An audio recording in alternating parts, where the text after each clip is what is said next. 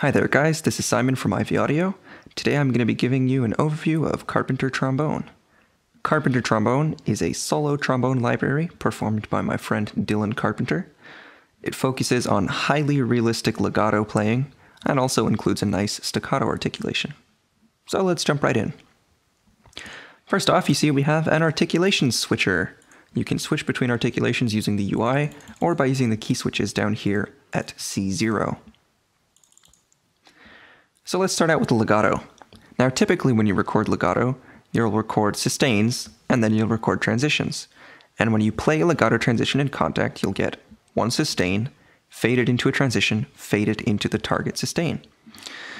Now I honestly don't think that sounds very good, so what we did was what I like to call comprehensive legato, where every single transition leads into a full-length sustain. And that means that in our 30-note legato range, there are 30 individual transition and sustain samples. That's a lot of sampling, but it sounds absolutely amazing, and I wish more commercial libraries would do this because it sounds really good. So let's go ahead and have a listen to the legato.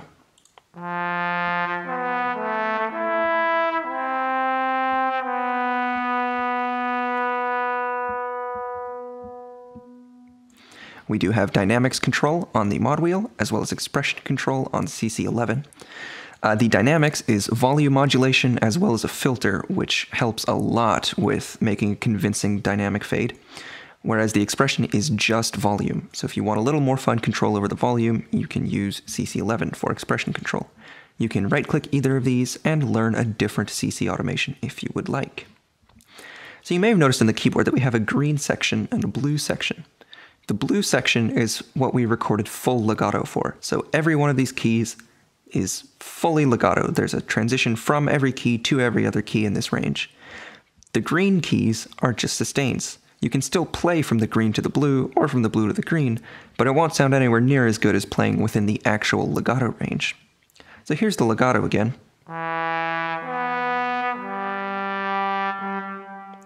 Now if we play from a sustain into a legato, it sounds something like this. It's not terrible, but as you can hear, it doesn't have quite the same life, and it doesn't sound quite as nice as when you have an actual legato transition recorded. So before I do the staccato overlay, I'd like to go over the staccato articulation, so I'm going to move on to release samples. The release samples are quite nice. The behavior is simply when you let go of a key, Contact will jump to the end of whatever sustain is currently playing. So you get a very realistic release that closely matches the tone and feel of the sustain. You can turn those off if you want to, but honestly I think they sound pretty good, so I leave them on. So let's go on to sustains. Sustains are exactly what you expect them to be, they're just sustains.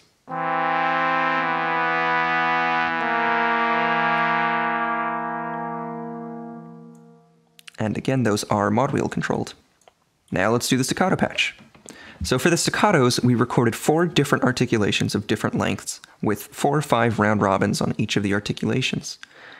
The articulations are controlled by velocity. So if you play a low velocity, you get a very tight, short staccato, and as you increase in velocity, you'll get a slightly longer articulation. You can also let go of a key early to cut off a staccato.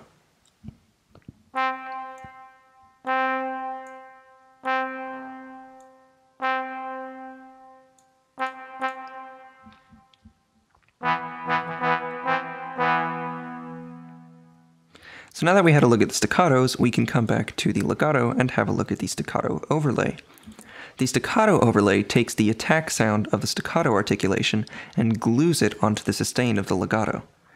So here, we can have a listen to that now. And if I disable the overlay,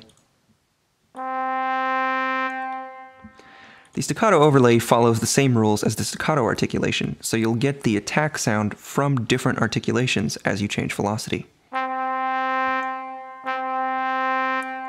It's subtle, but again, there is a difference.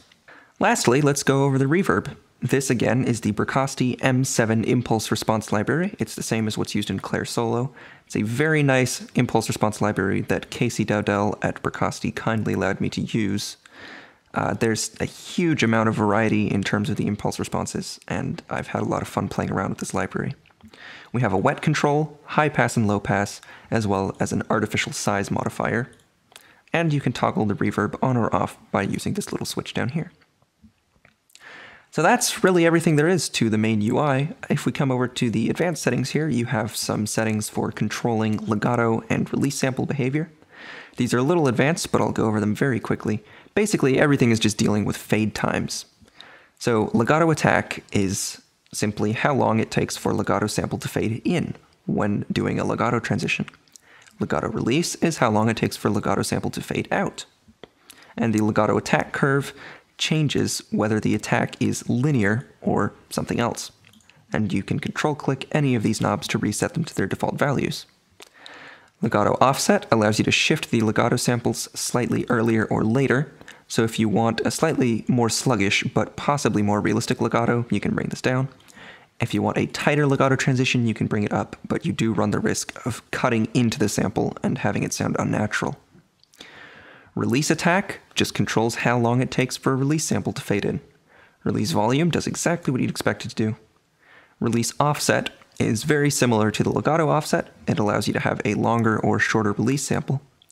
And the staccato release controls how long it takes for a staccato sample to fade out when you let go of the key. So that's a general overview of Carpenter Trombone. You can download it for free at ivaudio.com, where you can also find some other free libraries. I really love hearing what people write with my libraries, so if you have a demo track or something you'd like to send me, you can email me at contact@ivaudio.com. That's contact as in C-O-N, not contact as in the sampler. You can also get in touch with me on various social media. So in closing, I'll leave you with an excerpt from a track which is also on the website, which is Music for the Funeral of Queen Mary by Purcell. This is using entirely Carpenter trombone.